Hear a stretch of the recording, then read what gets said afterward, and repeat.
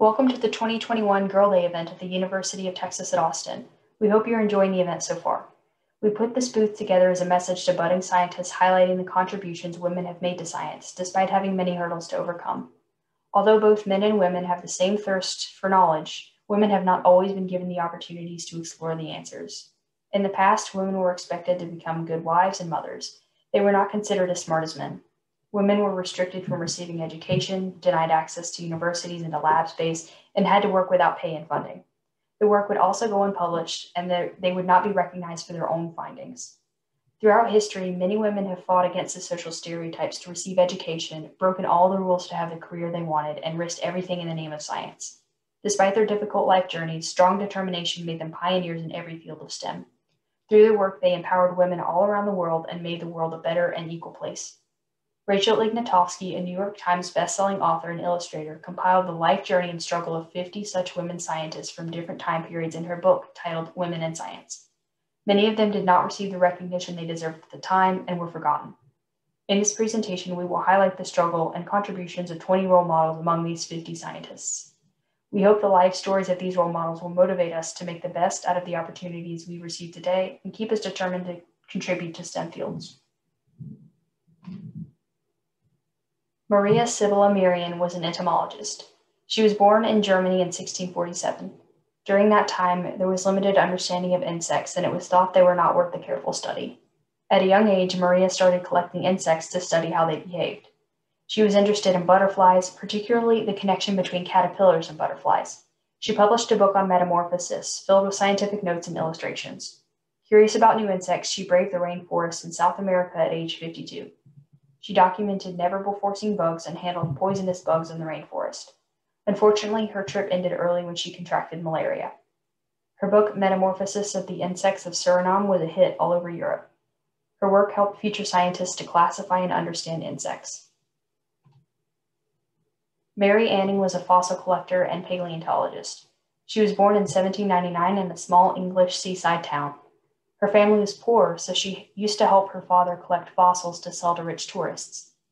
It was dangerous work. Despite this, 11-year-old Mary took over the fossil business when her father died.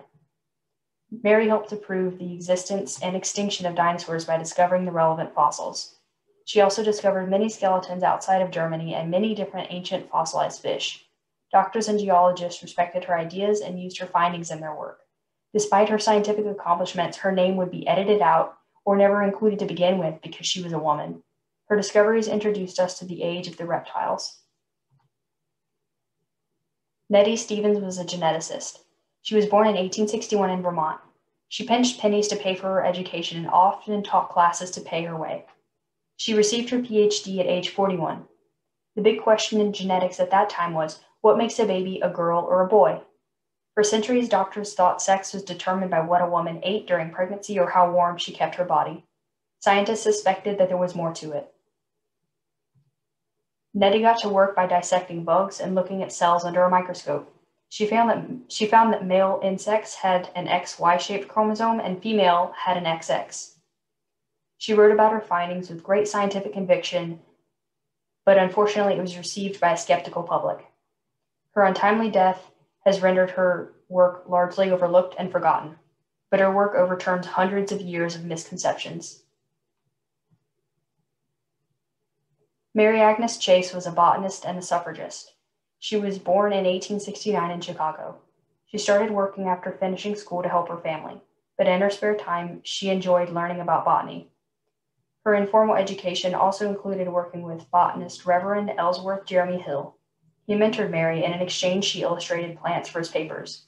She got her part-time job at the Chicago Field Museum of Natural History and then became a full-time illustrator for the United States Department of Agriculture, USDA.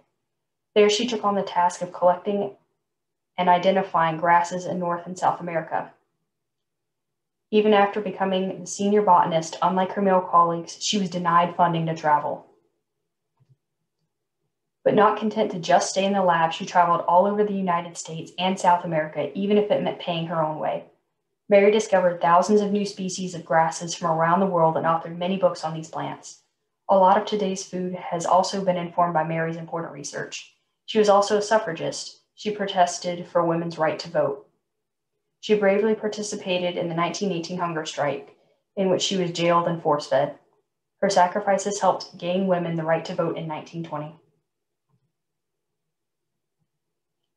Lise Meitner was a physicist. She was born in 1878 in Vienna. After receiving her PhD, she went to work at the Chemistry Institute in Berlin. Even though she was brilliant, being a woman meant she was underpaid and not allowed to use the labs or even the bathrooms. Until government officially permitted women to attend the university, she did all of her radiochemistry work in a dark basement. She collaborated with Otto Hahn throughout her career on discovering new elements by smashing neutrons against uranium. Her research was interrupted by the Nazis' rise to power. She had to leave Germany because she was Jewish. Otto and Lise continued the work by exchanging letters. From afar, Lise discovered nuclear fission, the reaction that releases nuclear energy. Lise was unable to return to Germany, and Otto was awarded the 1944 Nobel Prize for their combined work without Lise. Although she did not win the Nobel Prize, Lise wrote papers on fission that were read all over the world, and she won many other awards. Alice Ball was a chemist. She was born in 1892 in Seattle. She became the first African American and the first woman to graduate from the University of Hawaii. In the early 1900s, there was a public health emergency, leprosy. It causes numbness, skin lesions, leading to permanent deformities and damage to the nerves and eyes. Now we know that it's not very contagious, but back then, police arrested the sick and isolated them. At that time, the only source of relief for leprosy was the sticky oil of the chumugra's tree seeds, but it was impossible to mix the oil with water to make an injectable solution. The oil by itself was ineffective and painful to inject. At the age of 23, Alice developed a new way to treat these dense chumugra oil. She found that after isolating the ethyl esters and its fatty acids, the oil could be blended with water for injection. This new treatment is known as the Ball method, which prevented patients from forced exile. She died young at the age of 24 while teaching in a lab. Gertie Corey was a biochemist born in Prague in 1896. She knew from a very early age that she wanted to help people with medicine. She was a powerhouse in the lab, known for her speed and her attention to detail. Along with her husband, Carl Corey, she worked to understand how the body uses energy. They solved the mystery of how cells use sugar for energy. They figured out how our bodies convert glucose into lactate and vice versa using our muscles and liver. This allows us to use energy when we exercise and store energy for later. This process is called the Corey cycle. In 1947, Gertie and Carl shared a Nobel Prize for their contributions to medicine. Barbara McClintock was a cytogeneticist born in 1902 in Connecticut. She loved boxing, bike rides, and playing baseball. She didn't fit in with the girls. She started working in genetics at the University of Missouri. She was spunky and much more direct and intelligent than many of her male peers. The dean threatened to fire her if she ever got married or if her male research partner left the university. Barbara realized that they would never give a woman a full-time faculty position, so she quit the job.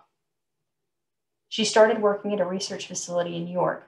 She was fascinated by corn kernels of different colors growing on the same plant and began to explore genetics. She discovered that different colored kernels have the same genes, but they are rearranged in a different order. This meant that a gene could jump to a different part of the chromosome and turn on and off. The discovery of jumping genes explains why there is so much variation in the world. No one believed her work, but she didn't mind. Almost 20 years later, the scientific community caught up with her, and she finally received the recognition. She was awarded a Nobel Prize after 30 years after her initial discovery. Rita Levi Montalcini never let her circumstances keep her from science. She was born in 1909 in Italy to a well-to-do Jewish family. Her father expected her to become a proper lady and marry well, but she was determined to become a doctor. Though Rita graduated summa cum laude from medical school in 1936, she had no real job prospects. Italy was one of the Axis powers in World War II, and in 1938, anti-Semitic laws forbade Jewish people to practice medicine. But nothing could keep Rita from her dreams. She went on to eventually become a professor at the Washington University in St. Louis.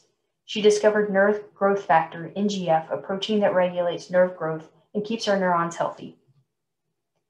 In 1986, she received the Nobel Prize in Physiology or Medicine.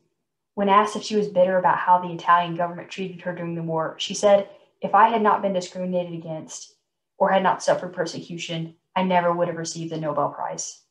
She went on to become a senator for life in the Italian government, where she fought for civic equality and promoted the sciences. Jane Cook Wright was born in 1919 into a family of famous doctors. Her grandmother was the first African American to graduate from Yale's medical school, and her father founded Harlem Hospital's Cancer Research Foundation. She and her father changed cancer research forever. In the 1940s, when cancer was considered a death sentence, she innovated a less invasive way to precisely deliver chemotherapy using a catheter. This saved people from having whole organs removed during cancer treatment. She was nicknamed the mother of chemotherapy for her work. In a time where there were few African American doctors and even fewer who were women, Jane became a leader in the field of oncology. She was an original co-founder of the American Society of Clinical Oncology, ASCO, and the Associate Dean of the New York Medical College. She was also the first woman president of the New York Cancer Society. Jane Wright was not only an excellent doctor, but a trailblazer for women in medicine. Hertha Ayrton was born in 1854 in England. She was the type to live her life on her own terms. Her family was very poor, so at the age of 16, instead of pursuing her passion to go to university, she worked as a governess to send money home. Fortunately, she met with Madame Bidicon, a leader of the suffragist movement in the UK, who helped Hertha pay for her education. In the 1890s, flickering and hissing electric arcs were used for streetlights and lighting in theaters. Hertha wanted to make something quieter. She invented a new rod that made a clean and quiet bright light. She burst open doors for women by getting published and giving lectures on electricity. Women were not allowed to speak at the Royal Society, but when her book Electric Arc was published, it became too successful to ignore, and she was allowed to present her own paper. She was also a vocal advocate of the suffragist movement and provided aid to female protesters on hunger strikes. Edith Clark was born in Maryland in 1883. Both of her parents died before she turned 12. She used the money she inherited to pay for her college and became an electrical engineer. She became the first woman to graduate from MIT with a master's degree in electrical engineering. General Electric hired her to calculate and train other women. While working as a human calculator, she invented a new graphical calculator. She filed a patent, which became official in 1925. Now equations with hyperbolic functions could easily be solved. General Electric still wouldn't recognize her as an engineer, so the same year she invented a calculator, she quit. After 1 year, General Electric hired her again as the first official female electric engineer. She made it easy for engineers to manage large, complicated power systems. She also figured out how to get the most power possible out of transmission lines. Edith retired from General Electric and went on to teach at the University of Texas at Austin for 10 years as the first ever female electric engineering professor in the USA. She became the first female fellow of the American Institute of Electrical Engineers. Hedy Lamarr is well known as an actress during the Hollywood's golden age, but she was also a genius inventor. She was born in 1914 in Vienna, Austria. She has a secret workshop where she tinkered with inventions. During World War II, the National Inventors Council asked civilians to submit ideas. Hedy invented a problem she thought she could fix. The U.S. Navy's radio-guided torpedoes were an easy signal to jam. Together with George Antheil, she realized a radio signal could change frequencies using the same technology a piano player uses to change notes. The signal would be impossible to jam. Together, they developed the frequency hopping spread spectrum, FHSS. This technology was used to control torpedoes and communication during the Cuban Missile Crisis. FHSS is especially useful for communication between multiple electronic devices. It's a foundation for the technology that is being used with our smartphones, GPS, Wi-Fi, and Bluetooth devices. Hedy won many awards for her invention.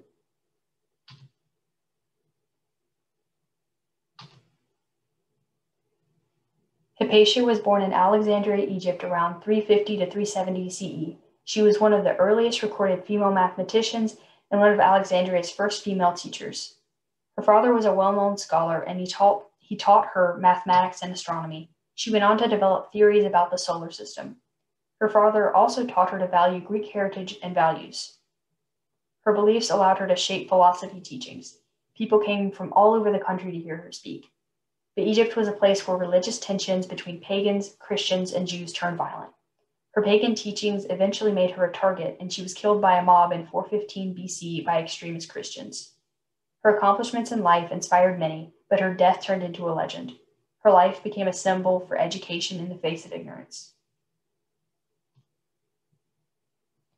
Wang Zhanyi was one of the greatest scholars in China during the Qing dynasty in 1768. At the time, China had a strict feudal system.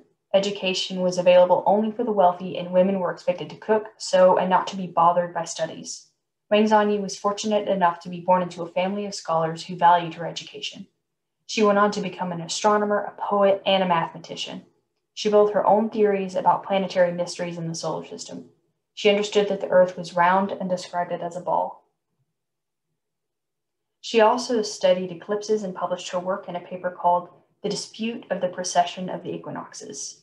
She studied the Chinese calendar system and used her telescope to update the count and placement of the stars and further explain solar system rotation. On top of all of that, she wrote about complicated arithmetic theories at age 24 and published a 5-volume guide for beginners. She only lived to age 29, but she is remembered as one of the greatest minds of the Qing dynasty. Emmy Noether was born in Germany in 1882. At the time, it was against the law in Germany for women to get higher education, so she would sit in the back of classes at the university to try to learn as much as she could while receiving no academic credit. For over 2 years, she audited classes until they finally admitted her as a student. At the University of Arlington, Emmy lectured unofficially in her father's classrooms and worked without pay or title. Albert Einstein's team recruited her to help further develop his general theory of relativity. Emmy worked for free for 7 years at Göttingen until she finally started getting paid, but she was still the lowest paid professor. Despite the lack of recognition, she made new connections between energy and time and angular momentum. In doing so, she developed the Noether theory. She was fired from Göttingen for being Jewish during the rise of the Nazi regime, but continued to teach from her apartment in secret. After her death, Albert Einstein wrote in the New York Times that Emmy Noether was the most significant mathematical genius thus far produced since the higher education of women began. Annie Easley was born in Alabama in 1933. Living in the South at that time meant being subjected to unfair Jim Crow laws that attempted to stop African Americans from voting. Annie used her smarts to teach others how to pass the ridiculous Jim Crow voting test. Throughout her life and career, she would always give back to her community. She also became one of the first rocket scientists in America. Anna began working at NACA, soon to become NASA's Lewis Research Center in 1955. After Russians launched Sputnik in 1957, NASA had all hands on deck working to get a rocket in space. During this time, she worked on one of the first ever computer programs to enable navigation in space. Annie's research on electric batteries, another focus of NASA's, laid the foundation for today's hybrid vehicles. Annie Easley understood that being flexible, believing in yourself, and working hard can lead to amazing opportunities.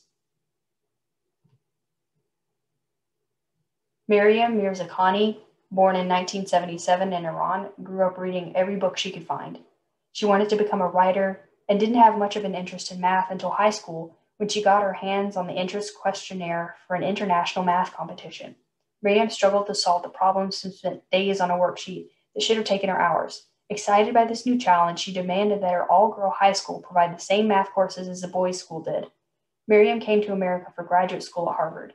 She was curious to understand the surface of a shape and what happens when it's distorted, and her work became fundamental in understanding curved shapes and surfaces. She won the Fields Medal for her contributions to mathematics and gave us a better understanding of the universe.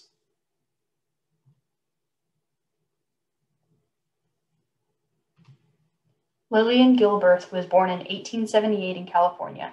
She wrote her PhD dissertation on the psychology of management. It was a first study of organizational psychology and how relationships affect us at work. Together with her husband, they ran a consulting business. They would study simple tasks and break the motions down to the most essential steps to make the workers' jobs easier and quicker. They co-authored many books about motion and fatigue. Often, only Frank's name would appear on their work because publishers thought a male author would appear more authoritative and credible. When her husband died, Lillian took sole charge of their company, but many of their clients did not want a woman telling them how to run their factories, so she decided to focus on homemakers. She applied ergonomics and motion studies to help make housewives' domestic jobs easier. She created new tools and a new layout for kitchens that cut work time down drastically. This gave women more time to pursue more stimulating interests. Her knowledge of ergonomics also helped disabled people find work. She designed many things that we use in our daily life, including the ergonomic layout of desk or the work triangle.